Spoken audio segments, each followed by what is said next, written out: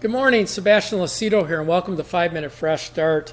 You know, I think one of the most important parts of Scripture is understanding the armor of God. The armor of God is who we are in Christ, who Christ made us to be, all of the benefits of who we are in Christ, and then knowing the Word of God and the application of who we are, the Word of God, and what Christ has given us. You know, in Ephesians chapter 1, I want you to see, because all of that pertains to covenant. We are the sons of God because of covenant. We are the children of God because of covenant. We are, we have the Holy Spirit because of covenant, because of righteousness.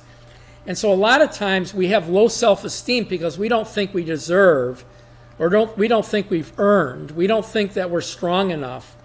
Yet here in Ephesians chapter 1, let's look at the scripture. Verse 3 says, "Blessed be God and Father of our Lord Jesus Christ, who has," past tense, "blessed us with every spiritual blessing in heavenly places in Christ."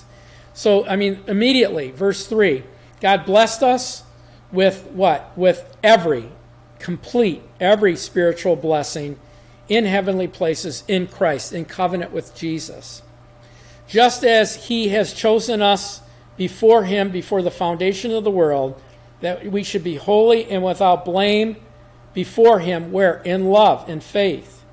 Having predestinated us to adoption as sons by, there's the connection word to covenant, Christ Jesus, by himself, according to his good pleasure. So just in these three verses, we can't be a son of God without covenant and faith in Jesus Christ. We can't be holy and without blame before him in love without covenant and relationship with Jesus Christ, our faith in Jesus Christ. It goes on to say, to the praise of the glory of grace by which he has made us accepted. Accepted of who? We're accepted of God. How? In the beloved, in Jesus.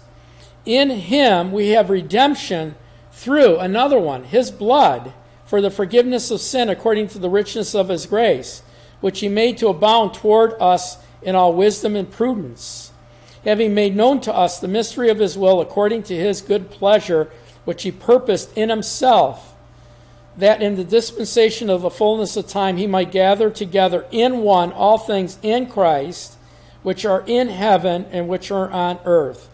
So, let's just look at all of this language. In him, by him, through him. Here's the thing we need to understand.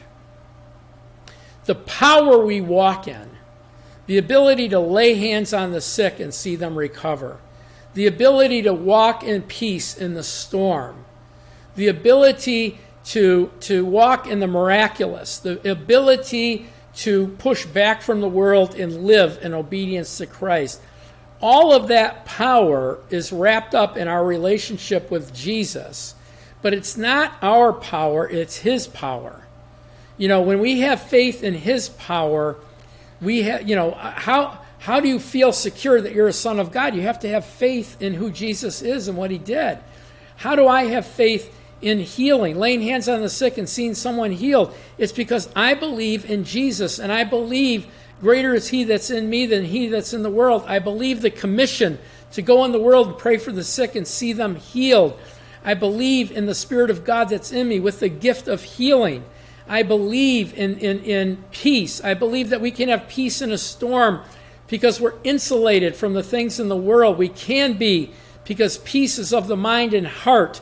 And so if we see ourselves in Jesus and not in the world, we can walk on the water as Peter did. We can walk through the storm as Jesus did.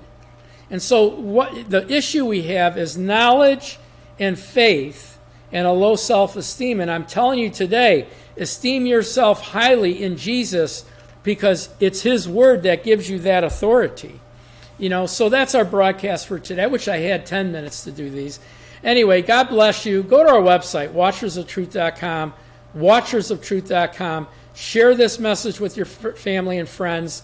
Pray about becoming a partner with us to spread the gospel, to spread a forerunner ministry, preaching and teaching the unaltered word of God, watchersoftruth.com, and then pray about using our materials on our website. God bless you guys, and have a